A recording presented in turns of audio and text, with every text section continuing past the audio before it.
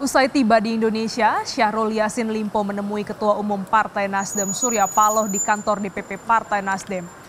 Mantan Juru Bicara KPK yang juga pengacara Yasin Limpo, Febri Diansyah beserta Rasamala Aritonang serta beberapa petinggi Partai NasDem juga hadir dalam pertemuan yang berlangsung tertutup. Selain menemui Ketua Umum Partainya, Yasin Limpo selanjutnya juga direncanakan untuk bertemu dengan Presiden Joko Widodo.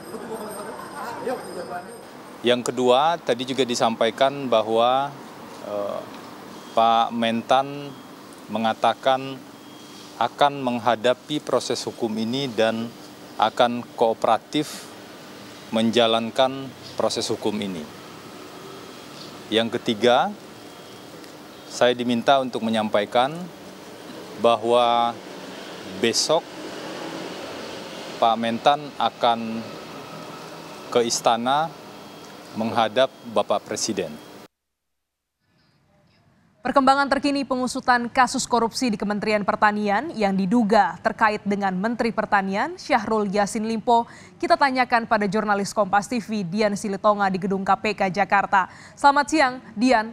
Menko Polhukam Mahfud MD sudah dengan gamblang menyebutkan Mentan sudah jadi tersangka, tapi hingga kini belum ada pernyataan resmi dari KPK. Jadi sebenarnya bagaimana status hukum Mentan di KPK?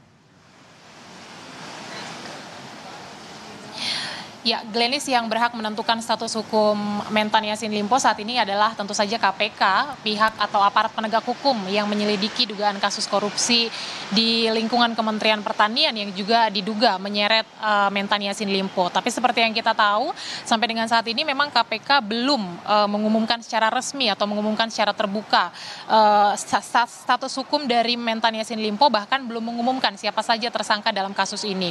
Nah, sementara kalau dari informasi yang saya terima, kemudian juga gelagat yang dilakukan oleh KPK, bahkan gestur yang saat ini ditunjukkan oleh Mantan Yasin Limpo, ini mengindikasikan kuat bahwa sesungguhnya Mantan Yasin Limpo ini sudah ditetapkan sebagai tersangka oleh KPK. Kenapa saya katakan demikian? Karena yang pertama, dari informasi yang saya terima, informasi di kalangan terbatas, kabarnya Yasin Limpo ini sudah ditetapkan sebagai tersangka oleh KPK sejak 26 September yang lalu. Hal ini tercantum dalam surat pemberitahuan KPK kepada Presiden terkait dengan penetapan tersangka Yasin Limpo tertanggal 29 September yang lalu. Kemudian seperti kita tahu, dalam beberapa waktu terakhir KPK ini melakukan penggeledahan di sejumlah lokasi yang berkaitan erat dengan Yasin Limpo, mulai dari penggeledahan di rumah dinas, kemudian juga di ruang kerja, bahkan sampai di rumah pribadi Yasin Limpo di daerah Makassar.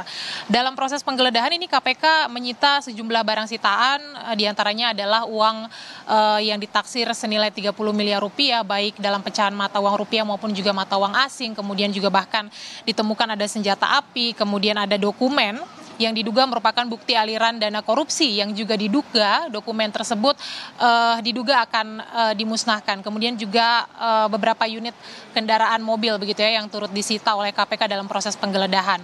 Nah, biasanya KPK ini melakukan pencarian alat bukti, kemudian juga pengumpulan keterangan ini dilakukan dalam proses penyelidikan. Sementara dari informasi yang juga saya terima bahwa atau maksud saya adalah kalau dalam proses penyelidikan KPK kemudian menemukan ada 2 alat bukti yang cukup, maka KPK sudah bisa menetapkan siapa tersangkanya. Dan kemudian juga dari informasi yang saya terima dalam gelar perkara terbaru atau ekspos terbaru yang dilakukan KPK, ini KPK juga sudah sepakat menaikkan kasus ini ke tahap penyidikan. Artinya KPK juga sudah menetapkan siapa pihak yang bertanggung jawab dalam kasus korupsi ini. Nah, kemudian kalau dari gestur yang ditunjukkan oleh Yasin Limpo saat ini, kita tahu bahwa hari ini dijadwalkan agendanya Yasin Limpo akan bertemu dengan Kementerian Pertanian begitu ya, informasinya akan pamitan, kemudian juga diagendakan nanti akan bertemu dengan Presiden Joko Widodo yang kabarnya juga nanti Yasin Limpo akan mengajukan surat pengunduran diri. Nah, ini juga mengindikasikan kuat bahwa kemungkinan Yasin Limpo memang sudah ditetapkan sebagai tersangka oleh KPK. Kemudian juga kita ingat, Glenis, bahwa hari kemarin KPK juga memeriksa penasehat hukum dari Yasin Limpo yakni Febri Diansyah dan juga Rasamala Aritonang sebagai penasehat hukumnya. Nah, kita jangan lupa bahwa keberadaan penasehat hukum ini biasanya adalah untuk mendampingi tersangka dalam proses penyidikan. Nah, ini juga mengindikasikan kuat bahwa memang Yasin Limpo ini sudah ditetapkan sebagai tersangka. Nah, biasanya KPK ini akan mengumumkan secara terbuka siapa tersangka dalam suatu kasus dugaan korupsi ini bersamaan dengan proses penahanan. Nah, ini nanti dilakukan setelah KPK sudah memeriksa tersangka atau memeriksa seseorang dalam kapasitasnya sebagai tersangka. Sementara untuk Yasin Limpo, kita ingat belum sekalipun Yasin Limpo diperiksa oleh KPK sebagai tersangka. Yasin Limpo baru hanya diperiksa oleh KPK dalam kapasitasnya sebagai saksi pada Juni 2023 yang lalu. Karena kita akan nantikan bagaimana tahapan yang akan dilakukan KPK, apakah Yasin Limpo sudah dijadwalkan untuk diperiksa sebagai tersangka dan apakah akan diperiksa hari ini, itu yang akan kita nantikan kelanjutannya. Glenis.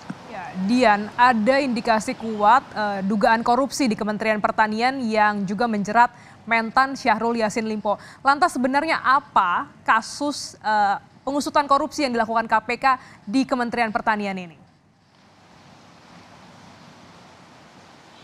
Itu juga masih kita tunggu bersama, Glenis. Tepatnya terkait dengan apa kasus korupsi yang kemudian menyeret Mentan Yasin Limpo. Tapi yang jelas informasi yang saya terima sejauh ini ada 3 klaster kasus korupsi yang diduga menyeret Mentan Yasin Limpo. Di antaranya adalah pemerasan dalam jabatan, kemudian juga gratifikasi dan tindak pidana pencucian uang.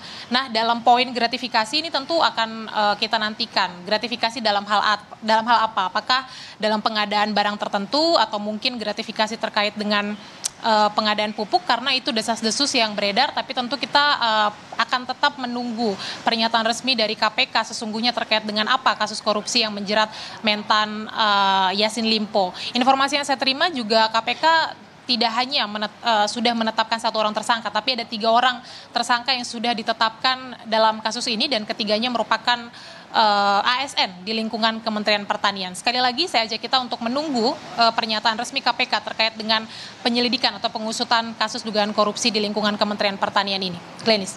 Dian Silitonga langsung dari Gedung KPK Jakarta.